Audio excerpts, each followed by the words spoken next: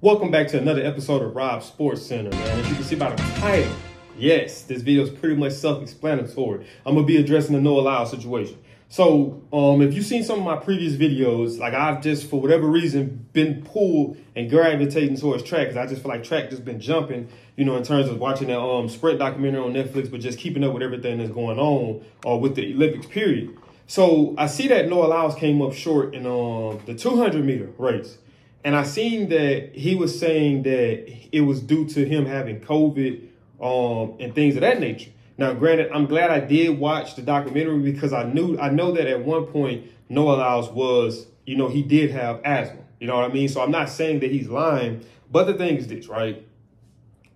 With a lot of Noah Lyles' success came confidence. I wouldn't necessarily say it was arrogance. I never really looked at it as arrogance. Like, my thing is this. This is how I look at it. You know, I look at it like, if I work this hard and I'm training hard and I'm putting in the work, but then I'm getting the results, I ain't just talking, I'm backing it up. That's not trash talk. I mean, that's what we've seen Conor McGregor do. That's what we've seen Floyd Mayweather do. I mean, if you want to go back before time, we've seen Muhammad Ali do it. And if you know anything about Mike Tyson, look into Mike Tyson interviews, Mike Tyson done it. It's like, you're not working that hard to say nobody else is better than you. You know what I mean? It's not. That's like how people had a problem with Floyd saying TBE, you know, because he's saying he was the best ever. I gotta have that mindset if I strive to be that. I'm not saying I'm better than Muhammad. I'm not saying I'm better than Sugar Ray Leonard, Sugar Ray Robinson. I'm not saying I'm better than all those guys. I'm just saying that's how I view myself. I'm up there with them. You know what I mean? So with Noah Lyles, I've been defending him a lot. Because a lot of people have been like, oh, man, he arrogant. Oh, I can't stand him. Like, I called my dad the other day. Well, my dad called me and said, man, you see what happened to it? And, you know, he was kind of, you know, happy or hoping it happened. I was like, man, nah, man, you know, dude, work hard. And my dad's like, yeah. And then even some of my coworkers.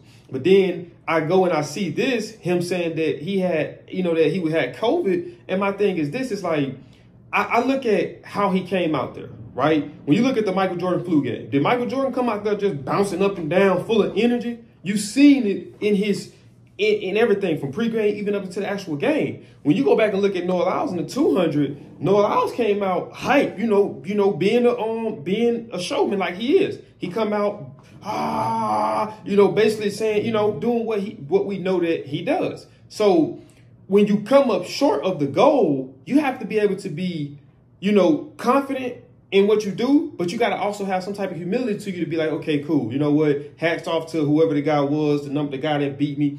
He's a good runner. I came up short. There's things that I feel I could have done better, and I am going to perfect going into it next time to where I get a different result. But at the end of the day, because to me, that's not a knock against Noah Lyles' legacy. Noah Lyles is still Noah Lyles. Like, we got to understand, and I seen Sha'Carri Richardson, she said something about this in the Netflix documentary.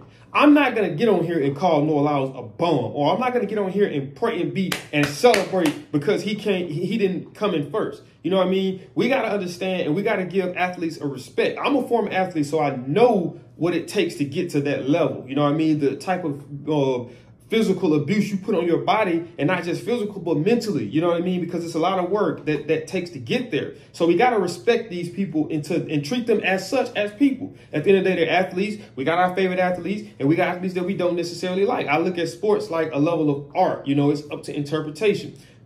What you like, I might not like. And what you like, it's going to be different, right? So we have to treat them with some level of respect, but that I don't like in terms of the excuse making. You know what I mean? Like, even when we look at when you looked at Terrence Crawford, if any of you guys are familiar with boxing, when Terrence Crawford dominated Errol Spence, everybody was like, oh, that ain't the same Errol Spence, man. He ain't been the same since he had the car. I was like, see, there y'all go with the excuses, and y'all downplaying Terrence Crawford's greatness. You know what I mean? When I seen that fight, I seen the same Spence that I seen before the car wreck. The same Spence, slow feet, you barely utilize head movement, that's what I seen.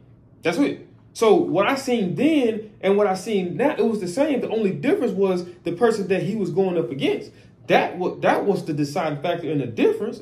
You know what I mean? And like I said, in this video, it's not to bash Noah Lyles. I'm not coming on here celebrating his failure. You know, I want to see Noah Lyles as well as all athletes, you know, succeed because, man, these guys put a lot of work in, you know, but at the end of the day, unfortunately, there has to be a winner and there has to be a loser. You know what I mean? But at the end of the day, he still has done his thing in the 100. He was attempting to achieve greatness, and sometimes you fall short of it. But that don't mean that you stop. That's what like, it's all about resilience. You know what I mean? All it takes, people don't pay attention to the failure. People pay attention to the win. How many races did Usain Bolt probably lose throughout when he was coming up? I'm talking about from a kid all the way to an adult. But everybody think about the 9.5, the 100. You know, everybody think about the time he set in the 200. You see what I'm saying? So that's just that was my brief take on it. I kind of want to touch on that. Noah Lyles, man, you're still a phenomenal sprinter.